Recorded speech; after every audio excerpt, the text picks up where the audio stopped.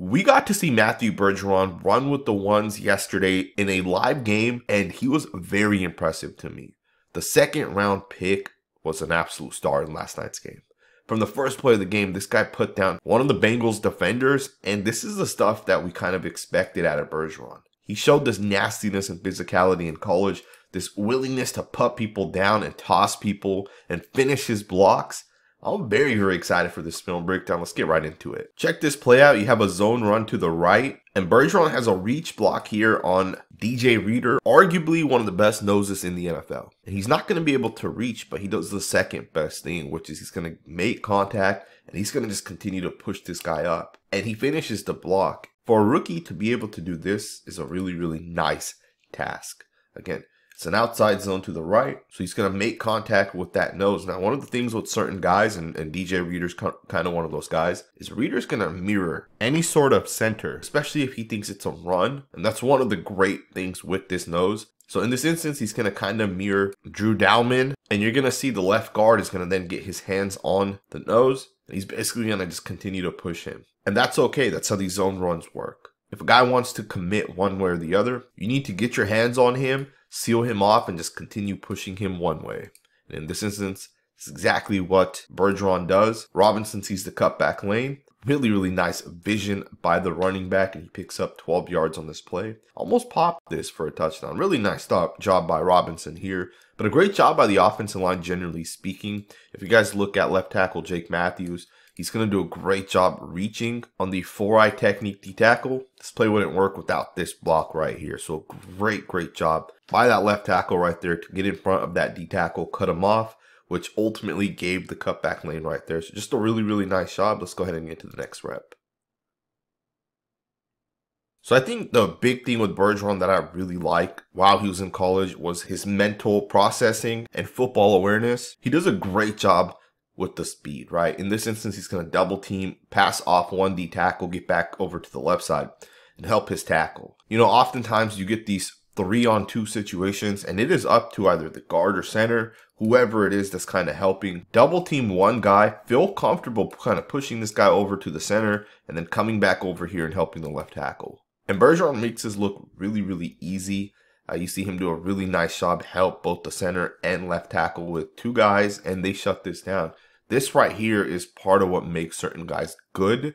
And I'm not saying this is anything massive because it's not, right? It's just playing guard in the NFL. But there are guys that struggle with stuff like this, right? And to me, the fact that Bergeron in his very first ever game is able to show us that he can kind of process and do these type of things, especially against the ones. And I really want people to understand this concept. It's much different if he was doing this against, you know, the second or third string group. This is the starting defensive front for the Cincinnati Bengals. So that right there is a very, very positive sign.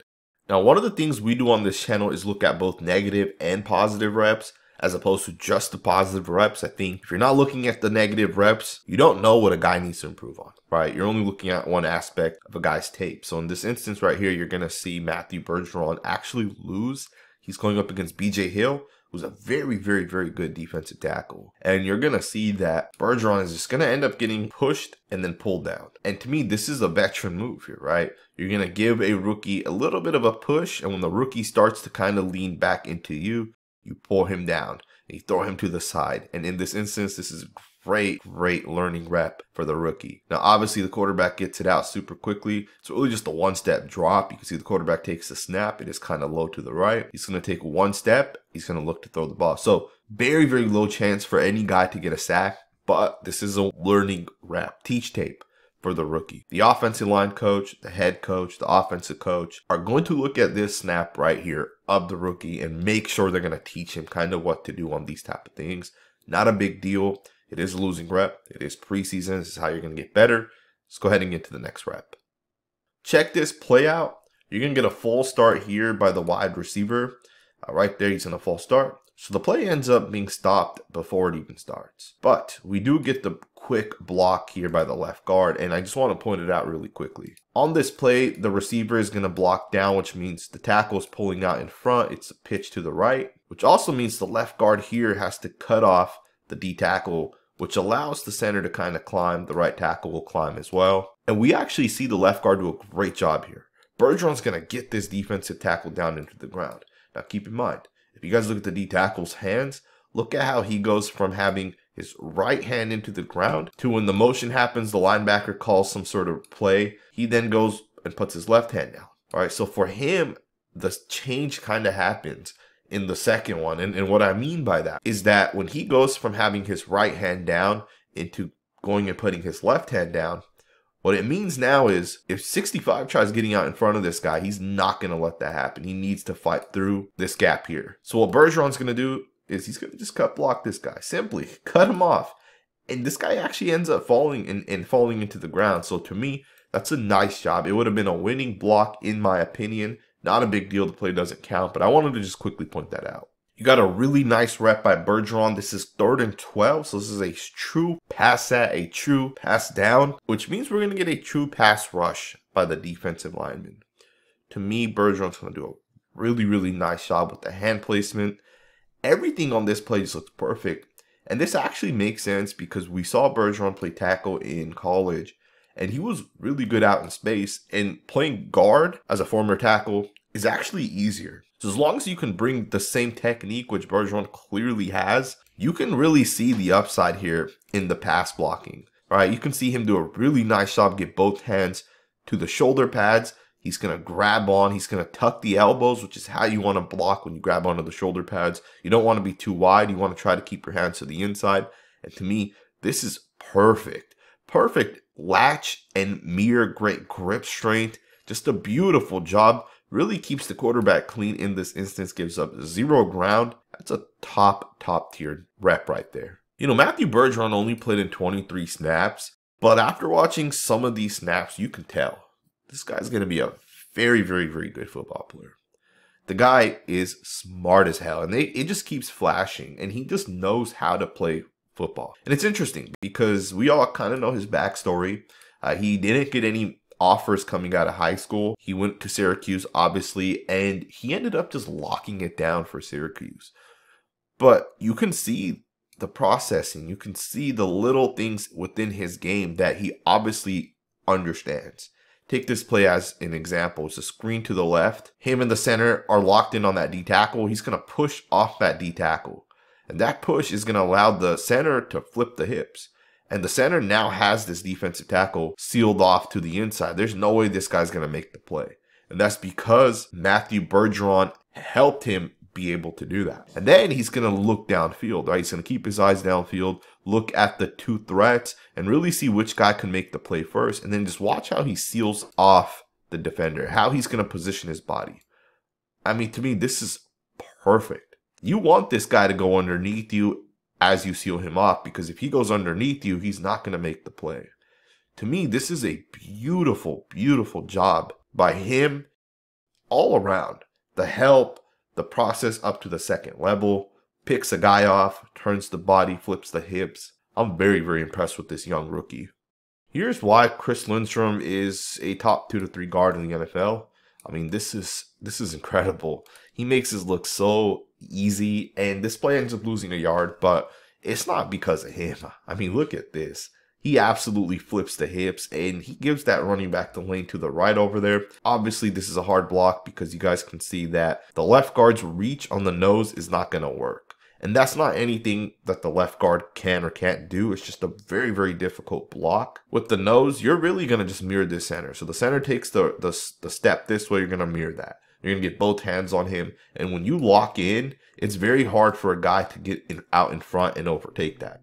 Now, that's a different block than what Lindstrom has here, right? He really has a guy playing the 3 technique, much closer, much simpler to be able to reach to that. But if you guys watch the left guard here, he's going to try to get out in front of that nose, and that's a hard block. But he does try to finish the block here, and it almost seems like he does actually take this guy and almost puts him down, and he gets held up by his own teammate here. Tell me if you guys see what I see here too.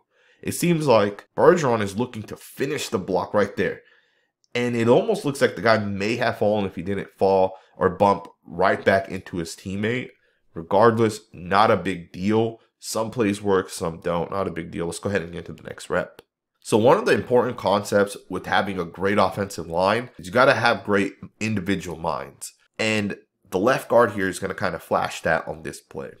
He's going to get both hands here on the guy that's lined up to the outside shoulder of him in that 3 technique. And keep in mind, when he makes contact with him initially, he does a great job. The center slide is over to the left. So as the center is going to make contact here, watch the head of Bergeron turn over here and basically look to help the left tackle right there. So he's going to get his right head on the D tackle, make sure the center fully has him.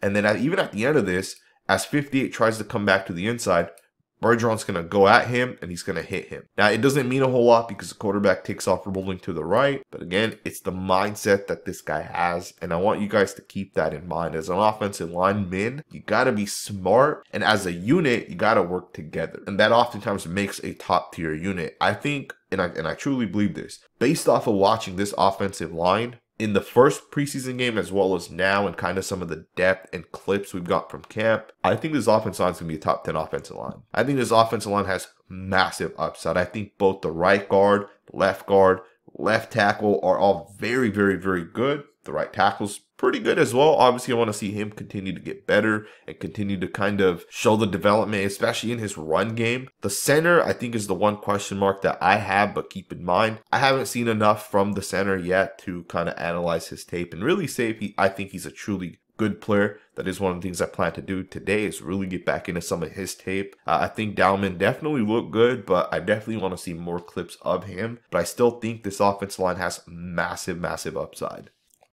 Watch the processing here by the left guard. He's going to do a great job, and he's going to end up picking up that defensive end. He's going to see this super quickly, and he's going to get to that D end. Let him go upfield, which is good enough. The quarterback's able to get the ball out, 12-yard gain just like that. Play does not hit if the left guard does not pick up the slanting defensive end. They bring the linebacker off the edge. The left tackle smartly picks him up. The left guard sees it super quickly as well, gets his hands to the defensive end, and really just anchors down. I mean, that's a really, really, really nice rep if you ask me. So there's a play where Bergeron was not able to reach on the nose. This isn't the nose, this guy's playing the 2-eye. And watch him reach on the 2-eye. Again, much easier when a guy's to your inside shoulder as opposed to playing nose. In this instance, Bergeron is going to flip the hips. This is exactly what we look for. We look for a guy who understands body positioning, a guy who understands where he needs to put his body in order to cut a guy off, and you see it right here. He's able to do that. Very, very nice job if you guys ask me. Let's go ahead and get to the next rep. So a lot of the first string guys are out at this point. Keep in mind, Bergeron played 7 more snaps. So really just another drive outside the first string unit. He's going to do a pretty nice job in pass pro here. Really just anchoring down, taking on the power, getting in front of it, and holding it down. Of course, some of the things that I like to watch right here. Just a really, really nice rep. The interesting thing with this play is he almost fires towards the defensive end, so it almost looks like he's jump setting it. He's going to go right towards the D tackle, kind of change it up a little bit. Instead of getting vertical or getting in some sort of 45-degree set and waiting for the D tackle to make contact, Bergeron's going to take the fight right to the D tackle. And he's going to get in there, bam, throw a right punch. And to me, that's a great way to change it up. And in this instance, it allows him to turn that into an anchor. And it's a nice job really readjusting the right hand as well. So as he makes contact with the right hand initially, he's going to get in there and look at him readjust the right hand. He's going to bring it around right there. So the hand is to the inside right now. It's kind of trapped by the left arm of that D tackle. He's going to bring it back underneath, put it to the inside chest, and drop the anchor. I mean, to me, this guy is well coached, and it's very, very, very clear he's well coached. I'm not sure if he learned all this at Syracuse or if he just got to the Falcons and really started to pick these things up. But to be able to go from a position where you're going to jump set and punch a guy to then your hand's caught to the inside, you bring it back around, which allows guys to win. That's a big concept of offensive line play. When you're getting bull rushed, if you have your hands to the inside, the way to stop a bull rush is to bring the right hand around, put it to the inside, and then anchor, drop the anchor.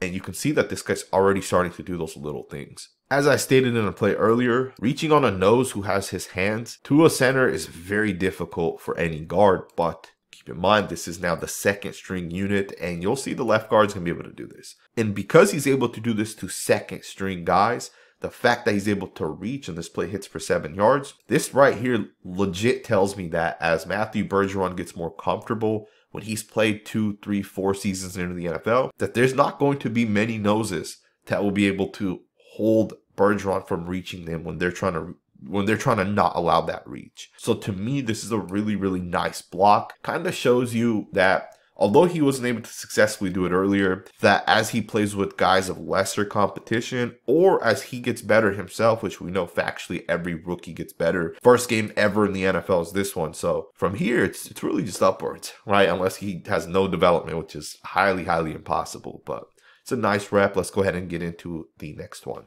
Alrighty guys, here's the final rep of Matthew Bergeron. Nothing crazy. You obviously see the mental process. You see the head, right, left, right, left. He's really just reading, trying to figure out where his quarterback needs to help. But either way, just to kind of wrap this video up, to me, Bergeron's definitely the real deal. And I have a lot of confidence that this guy's going to be a starting caliber guard in the NFL for a really, really, really long time. To me, the Falcons obviously got themselves a really good football player. I hope you guys enjoyed this video. If you did, consider subscribing. We'll definitely be doing a lot of Falcons content this season. We'll check in on Arnold Ebiketie hopefully sooner rather than later. We'll get into some Zach Harrison content as well as O-line content as we go through the season. Subscribe if you're not subscribed, and I'll see you guys next time with another video.